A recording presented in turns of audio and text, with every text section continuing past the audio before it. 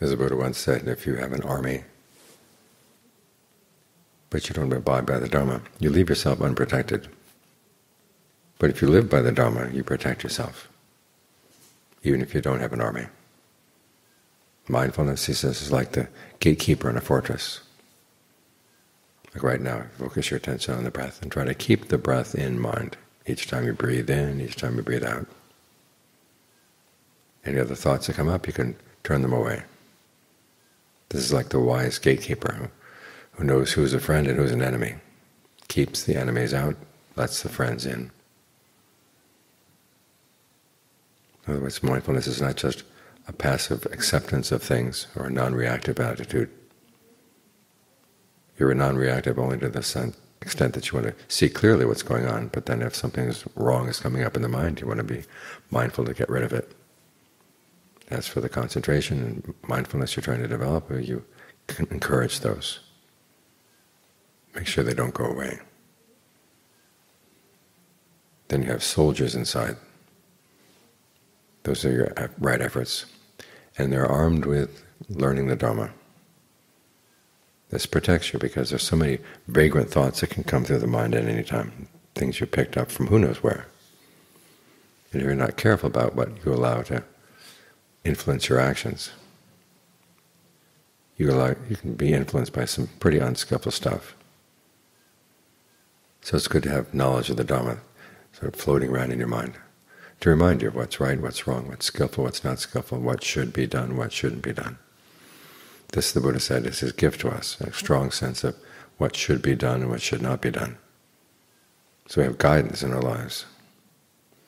Otherwise we're subject to the guidance of the media out there, and they don't necessarily have our best interests in mind. They're there to make money. That seems to be all they're concerned about these days, just making more and more money. So for the health of your own mind, the health of your own heart, you have to take charge. You have to imbue yourself with the right attitudes, the right knowledge.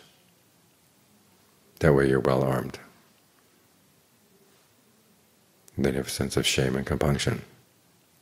Shame is a word that's got a bad rap in America right now. Well, there are two kinds of shame. There's the shame that's the opposite of pride, which is not the shame the Buddha is teaching. He's teaching you the shame that's the opposite of shamelessness. The attitude, you don't care what other people think, you're just going to do what you want to do. So you should have a good sense of healthy shame, that you do care. At the same time you have compunction, that you realize that your actions have consequences, so you want to be really careful not to do anything that will have bad consequences, no matter how minor. These are some of the things that protect you. This is our means of self-defense. When you defend yourself this way, then you're really safe. The way of the world is to set up armies to go out and kill people. That's not self-defense. That's leaving yourself exposed to all kinds of bad things. So remember that your actions are the big determining factor in your life. Have conviction in this. This is also part of that fortress. This is the foundation post for the fortress, that your actions really do matter. So you're going to be careful what you do, what you say, what you think. This is all fed by concentration.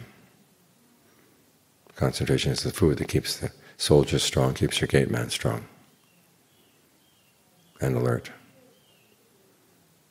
So try to find as much concentration as you can, so you can see things clearly and give it a sense of well-being that comes from within.